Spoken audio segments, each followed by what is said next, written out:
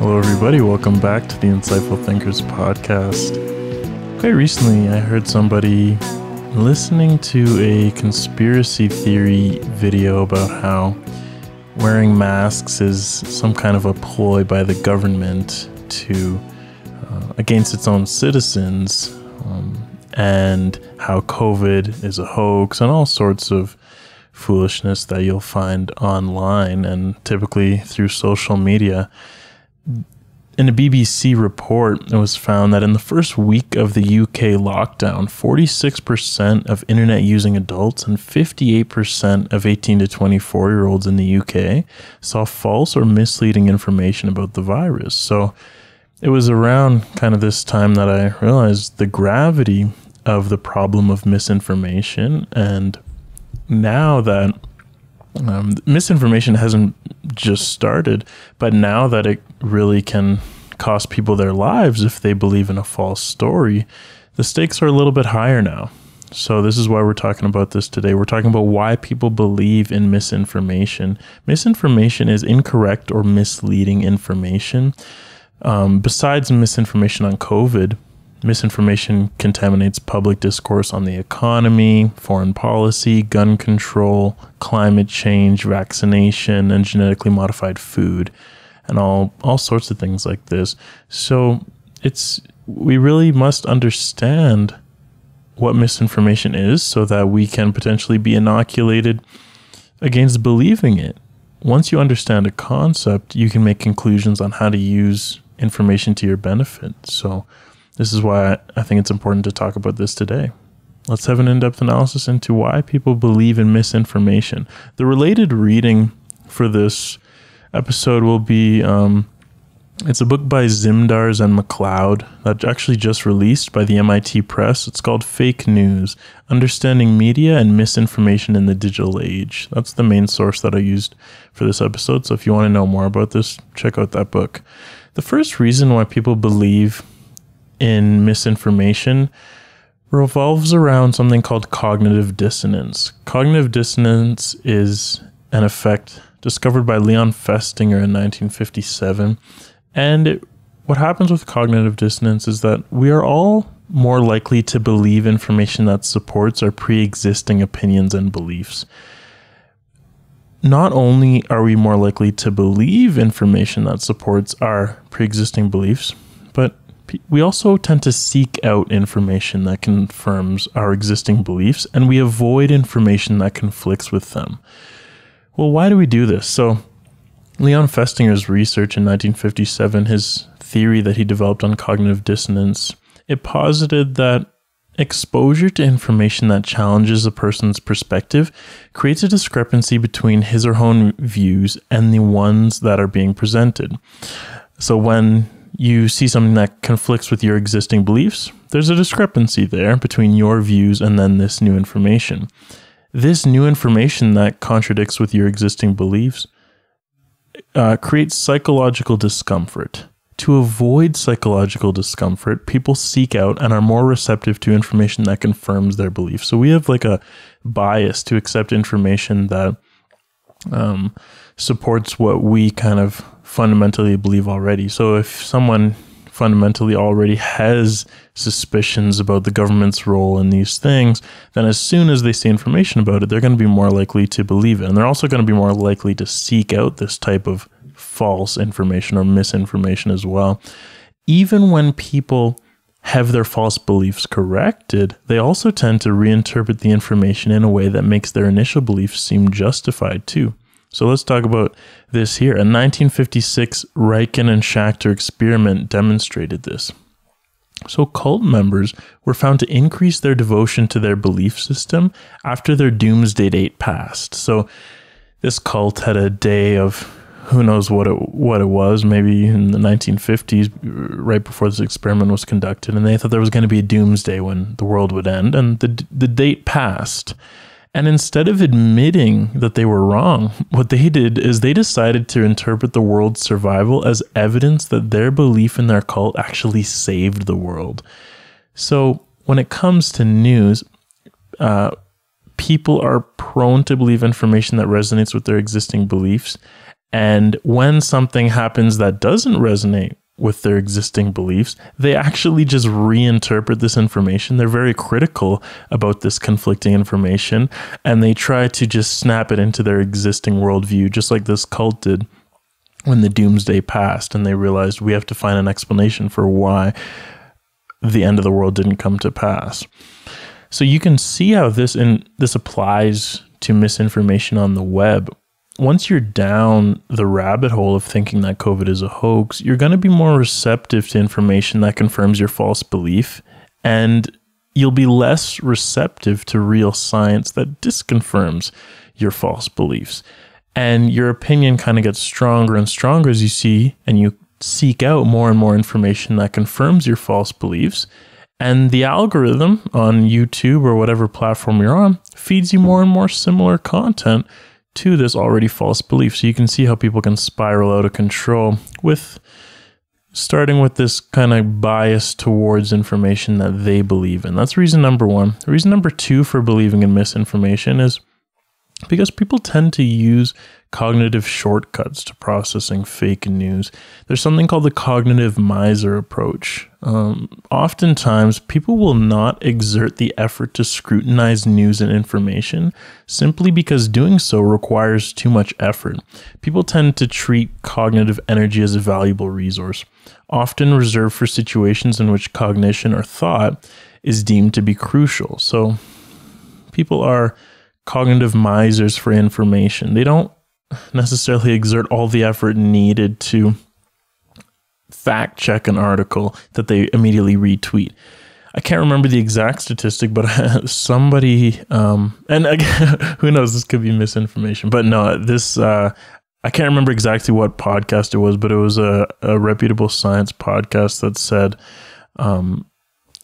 oftentimes, people don't even actually open up the article that they retweet. They actually just look at the headline and then they just retweet it. And this is a great example of the cognitive miser approach, how it's not always the truthfulness of an article, it's just other factors. To determine whether an article is credible, oftentimes readers may base their decision on heuristics or cues, kind of like a flashy title, or even the attractiveness of the layout or the familiarity of the source, rather than devote effort to weighing the logic and the veracity of the article's content. So, if nothing else, this is just a way to sort through all the information flows that we see in the information age.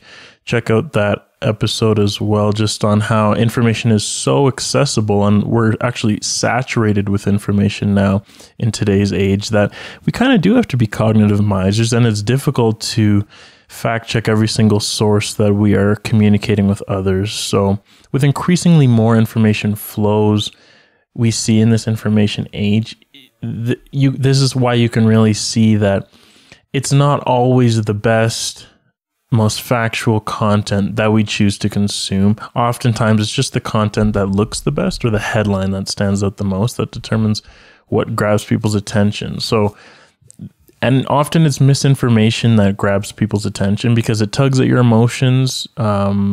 It's appealing because it is not oftentimes misinformation is not what you regularly hear in the mainstream media. So this is why it can really cause a pull on people, and it sticks with people in their thoughts and beliefs. And again, you can see how this traps people in misinformation spirals when they're not going by the factfulness of the article, they're just going by the attractiveness of the article, and they click into that, and then all of a sudden they start seeing all these other related articles that also are untrue and follow the same line of faulty reasoning. One heuristic or a mental shortcut that people use to choose what content to consume and believe in is social endorsement. So this is what us cognitive misers use to choose what content to consume. So social endorsement is the extent to which we think other people are supporting and sharing the content. You see how many retweets, you see how many likes or whatever, or even within your communities, you see that there's a lot relative to other posts. These bandwagon effects override people's initial concerns about dubious message sources. So just the fact that a lot of people are sharing it makes people more likely, as cognitive misers, as people who constantly take shortcuts, it makes us more likely to share misinformation. Reason number 3 for believing in misinformation is just a general mistrust in the media that seems to have developed quite recently, although it has been a trend for a while. Research by Safi and Marchi finds that with younger audiences in particular, alternative, satirical, and non-mainstream sources, mostly all online, are seen as more credible than the legacy media sources like Fox, CNN, NBC, and ABC. Gallup polls have found that public trust in the media to report the news fully, accurately, and fairly has been declining for decades. Why? Why has this public trust in the media been declining for decades? Well, reason number 1 is that the people that society looks up to, like politicians themselves have attacked the credibility of mainstream media sources for years. And it's not just Trump, but take the 2018 May tweet from Trump when he says, "The fake news is working overtime. Just reported that despite the tremendous success we are having with the economy and all things else, 91% of the network news about me is all negative and fake. Why do we work so hard in working with the media when it is corrupt?" So here Trump is almost conflating fake news with disinformation. It doesn't seem, a lot of the things that he calls fake news is not, he's conflating fake news with disagreeable news. So a lot of the things he calls fake news is not actually fake. He just doesn't fully agree with what they're saying. And a lot of it might go a little bit over the top and all the little details and to try to take them down. But either way, it's not always fake news that he calls fake news. But as politicians do this, then the public starts to distrust these legacy news sources a little more as well. It exacerbates public mistrust in journalism when our leaders do this. Another reason for this decline of the public's trust in media is really because the line between news and entertainment has been blurring recently. A lot of news channels, like these legacy news channels like Fox, CNN, and MSNBC, they pass off emotionally charged partisan content as news content. And you see how biased each of these news sources are. So they really have themselves to blame as well for the public's mistrust in media because they're not providing unbiased information. And people are starting to see through this, and people are starting to not trust them as much. So this is another reason why people may, well, in a sense, this is almost a reason not to believe in a lot of the misinformation out there. But the issue is that when people mistrust the mass media and the legacy media, who overall do a pretty good job of reporting the news, then they turn to their own websites and their own really internet cults and things like this that they feel is a better news source, when in reality it's not nearly as high quality of journalism even as these biased legacy news sources. So this is the reason number 3 for believing in misinformation. It's kind of indirect. It's because people have a general mistrust in these bigger media sources, then they turn to kind of less credible sources. Reason number 4 for believing in misinformation is not why we should, but why people do believe in misinformation is just due simply to repetition of sources and of articles. And we've touched on this in how people will share something when it has a lot of like retweets or likes, and it's like a bandwagon effect. But we'll go more into detail of this, how when something constantly gets repeated, you start to believe it. So this is called the illusory truth effect, a well-known effect in psychology. This is just the fact that the more people who see or hear a piece of information that isn't challenged, the more likely that information seems true. So if you're in your little echo chamber with people who all think the same way as you, and I don't know what it may be that they use, whether it's a forum or some kind of a website, and the same information gets peddled over and over without people challenging it, then you'll believe that it's true wholeheartedly. Simply repeating a statement in this case over and over makes it seem truer. And you can see how this not only works with people in their own little echo chambers, but also just in social media in general, how it can exacerbate these issues when you see more shares, more reposts and retweets. Say you don't look at the comments and no one's challenging, and you just see it's been shared a bunch of times on Facebook or whatever. You might say, "Oh my goodness, this must be real, huh? COVID, it must have been created in a lab," or whatever the case may be. You're just going to latch on to this idea that comes out.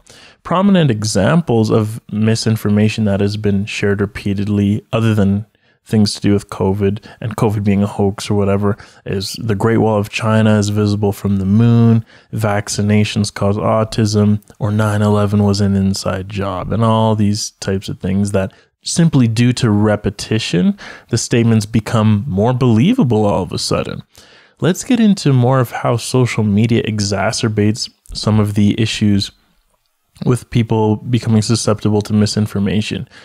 The issue with social media is that both the individual's biased choices and the platform's tailored algorithms converge together on highly selective exposure to news and stories. So your own existing, remember, this is like combining our own psychology with what's happening in the algorithms that are fed to us. It's our own biases, our own existing beliefs that we bring to the table, make us seek out information that we agree with, even if it's misinformation, and then the algorithm, to keep you on the platform, it pumps back in for information, even if it's misinformation a lot of the time, back at you that resembles content you've searched before, you've liked before, or you've watched before. So when you combine your own biases for information that you support and then the algorithms that are fed to you, it can create like a not even like a cycle, but you can go down the wrong path with misinformation. You can see how that can happen to people. Also, as I kind of touched on previously, users can find themselves in echo chambers and filter bubbles that amplify rather than test or modulate their initial beliefs. Just like we seek out information that agrees with our existing beliefs, we seek out people who agree with information that we agree with too. So then that gets you in these communities, and because these communities are more accessible now with social media, you can get stuck in these echo chambers. Within this echo chamber of like-minded people, group polarization can happen. So this is just when views within a group become more extreme rather than more moderate. Suspicion may escalate into obsession. Disagreements with another tribe can intensify into demonization. Disapproval may inflate to loathing. And this is a direct quote from The Social Psychology of Gullibility by Forgas and Baumeister, released last year. And you can really see how, even notwithstanding misinformation, this happens as well just with sides on the political spectrum. And you can see the hate and then the disagreements just between people on either side of the spectrum, and how what really may not be the biggest difference is it turns people into like tribes against one another. And social media seems to do this because you are constantly seeing tweets, or we'll just talk about Twitter, tweets from like-minded people, or things posted from people who think like you. And then as soon as you see the dissenting opinion, people kind of rail away against each other because of this group polarization that occurs, and people get more and more closely connected with a community due to social media. And that has its benefits in some ways. And it's great when you get connected with a community of, for instance, basketball fans or something that you like as well. Say it's a podcasting community or whatever, or an artist you like and everyone likes that same artist, where the implications aren't as major. But once it becomes kind of politically charged and things like this, then that's when the group polarization that occurs can create problems. we're going to close off today's episode with why people spread information, and further exacerbating the issue of people believing in it. Because if no one was spreading misinformation, no one would be able to believe it in the first place. Well, there seems to be social gratifications that happen when you share misinformation. Sharing news with others allows people to socialize and feel a sense of status within their peer groups.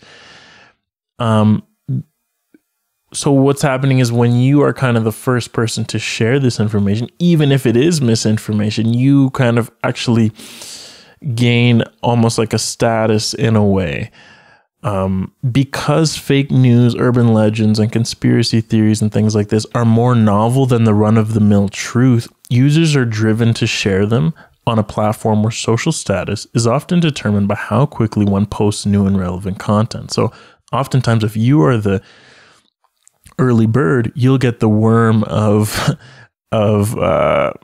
I guess you could say social status, and you were the first one to share it, and you just stumbled upon some knowledge. You were like the detective, and you were the first one to share this. So some people are so quick to share these things, even if it's misinformation, and they use like the catchy title or the flashy article picture that goes along with it to just share it immediately and say, oh my goodness, this must be true. And you kind of gain a social status in the way.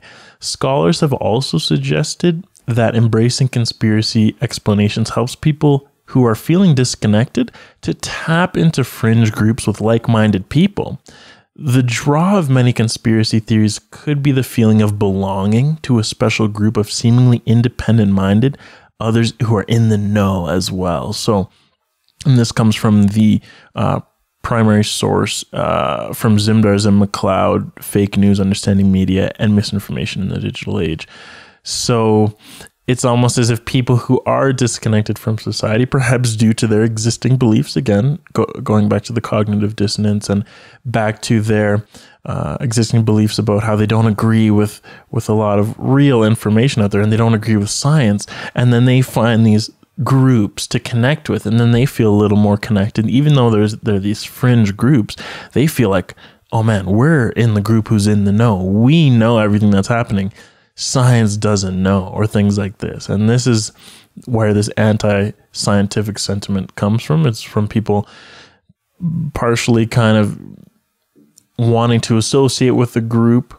And now with social media, there are plenty more of these groups to find that you can associate with, that people share information within, and it comes out of those groups as well into the public too. That's the issue of misinformation. That is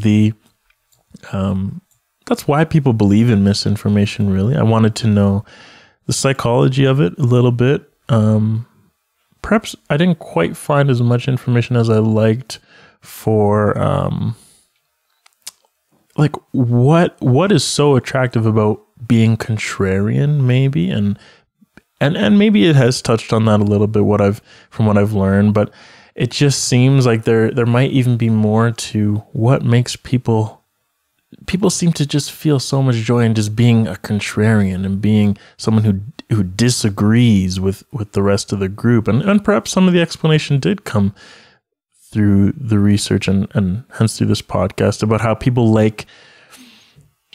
who are on the outside in, they like to be associated with a fringe group. Even though it is a fringe group, they now feel like they are like the small group of people who are in the know compared to everyone else in the world. So maybe it goes back to that social status thing about how when you are the contrarian and you are the one who's in the know, or so you think, you feel more of a sense of social status, like you know what's going on in the government, you know what's going on, and it's all conspiracy, and no one else knows, but I know. So it's perhaps a social status thing.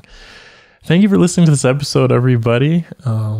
This is one of my favorite ones yet because, it was more of a spur of the moment one when I kind of saw how people were, I saw people getting sucked into this misinformation and how much of a problem it can be, especially during COVID, and how it can really cost people their lives if they get sucked into it. So hopefully this was applicable to the times, you guys.